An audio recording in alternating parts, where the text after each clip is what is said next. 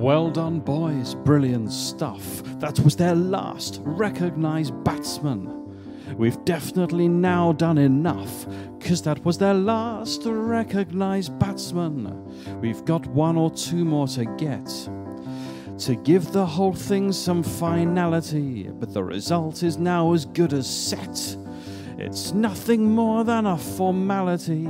Our opponents now are on their last legs. The batters are all out. Now we're on to the dregs. Prepare for abject surrender from every single tail-ender.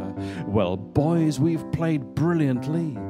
We've done just what we set out to do. Now just watch, I guarantee they'll be gone in an over or two. Okay, 15 overs have passed. This game's trickier than it appears. These tailenders are scoring quite fast, and my leggies just burst into tears. But it's not a total disaster. It's not like we're on the Titanic. We just need to bowl a bit faster, field well, and mainly not panic. But this team's in quite creative hands. It's time for one of my more imaginative plans. Put a third leg slip in play and get points to face the wrong way.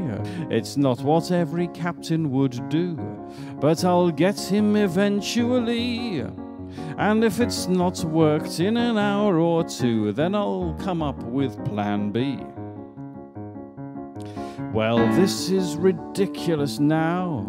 It is getting beyond a joke.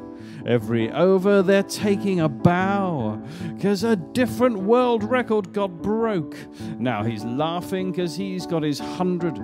I was told he's an absolute bunny. It's bad enough when your bowlers get plundered, but must the batting side find it so funny? I think of things I wish I was doing instead, like dental work or being dead. This partnership's awful duration is more like a hostage situation. The despair that this moment inspires.